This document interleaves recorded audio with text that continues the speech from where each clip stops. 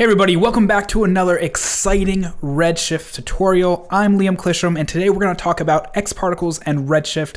Before we get started, I just want to say thank you so much. I announced it on a live stream last week, and I want to say thank you again today that I just broke 500 subscribers here on YouTube, and that's just awesome. I know it's not a huge number, but for me, that's pretty great. I probably wouldn't be doing an XParticles tutorial today if it wasn't for the comments and the interaction you guys are doing. You guys have been emailing me on the live streams, you're leaving comments and interacting that way. And then also on all the videos that we've been posting, you've been leaving comments. And this is one of the top requests that I've seen. So I try to make it as easy as possible. This tutorial is only about 5 minutes long. And so because of that, this is the first time I've done this. I've actually included the project files below. There's 3 camera setups for you guys, and also my Redshift layout for Cinema4D. So I know some of you guys have been asking if you can have that as well. So I've included that too.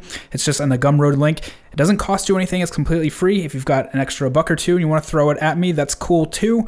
But really, it's free for you guys. Just, I appreciate everything you guys have been doing and interacting with me, and I want to keep it going. So with all that said, let's go ahead and take a look at XParticles inside Redshift.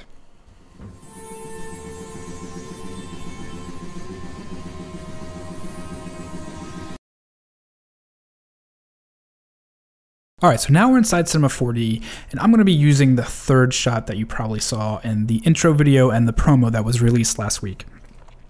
So, in my scene, I've already built this XParticles system, and I've cached it. So if you're looking to learn XParticles at all, this isn't the tutorial for you. This is more along the lines of you know how to use XParticles, but you want to start getting into using Redshift with it.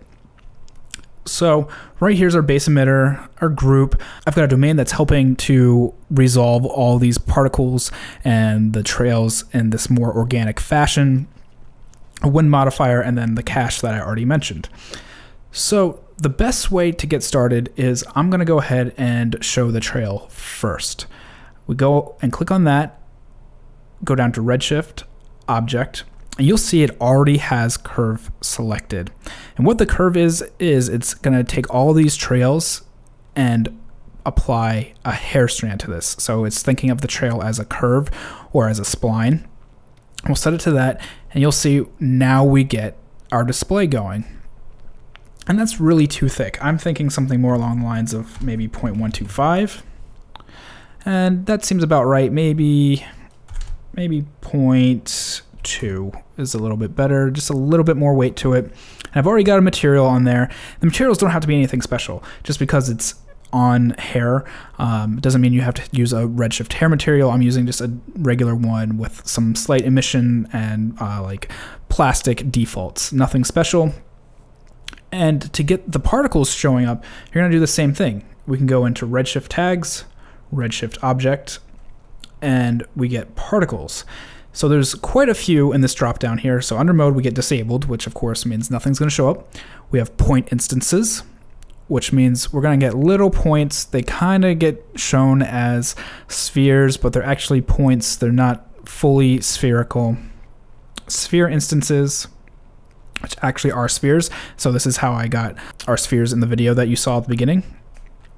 Quads, which are going to be just 4-sided squares. Custom objects. So if you wanted to pull in, say, we could do a torus, and I'm going to scale this down to about like 50, and maybe the pipe radius will be about 5, and that's probably still too big. How about try 5? All right, and we'll just leave the pipe radius as is, and we can go into our Redshift tag here, right here, and drag our torus in here. And now it's using that, and it's all instance too. It's not using actual geometry. You can see all of our points over here, and so it's keeping it really lightweight.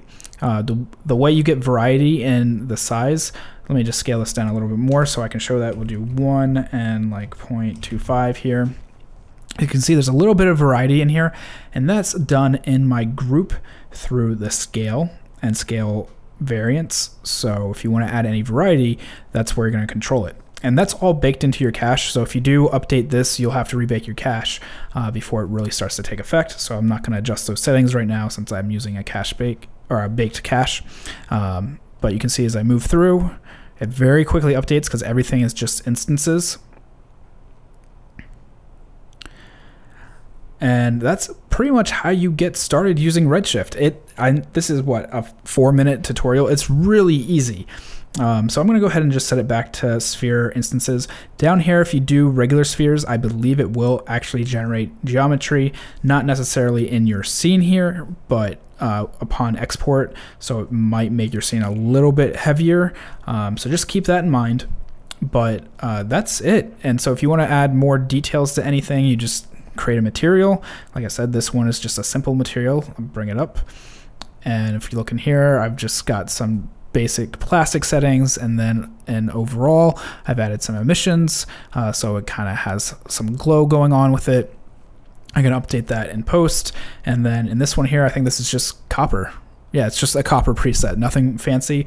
And then I rendered it out and took it into After Effects and just added a little bit more contrast and glow effect to this and just tweaked it a bit. That's it. So if you have any questions, reach out to me at _FIVE531 on Twitter or Liam at 531.com. Also, Brograph at Brograph.com. They're really good at telling me what questions you guys are asking and what you want to see for tutorials. Also, just leave a comment below or like or subscribe, and let me know that way. You can just tell me, hey, I'm trying to figure out how to use XParticles with a custom AOV or things like that, and I'll look into it, and if it seems like a lot of people are asking it, then I'll make a tutorial for it. Like I said in the beginning, you guys are really driving this channel, and thank you so much. I'll see you soon.